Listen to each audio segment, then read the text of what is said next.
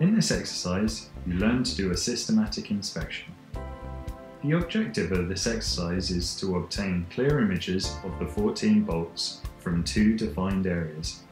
This is the first real inspection you are practicing with Elios. For a complex inspection, it is important to make a flight plan. The flight plan is made in consideration of the risk assessment to avoid identified risks as much as possible. It also allows you to inspect methodically to avoid missing any of your objectives. Before you take off, you should be able to envision a route to reach your objective. In this way, you can better manage the flight time as well. You need to ask yourself the following questions for the risk assessment. Which route is the safest to reach my objective? At which percentage of battery do I have to return home? Can I find the way back easily? For this exercise, you use the Point of Interest or POI button. When you press this button, it creates a marker on the timeline of the video.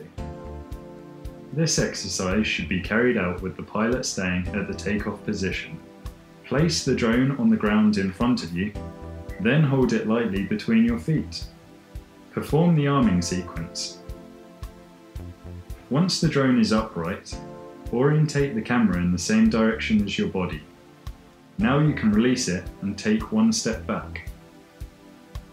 Take off and follow your flight plan.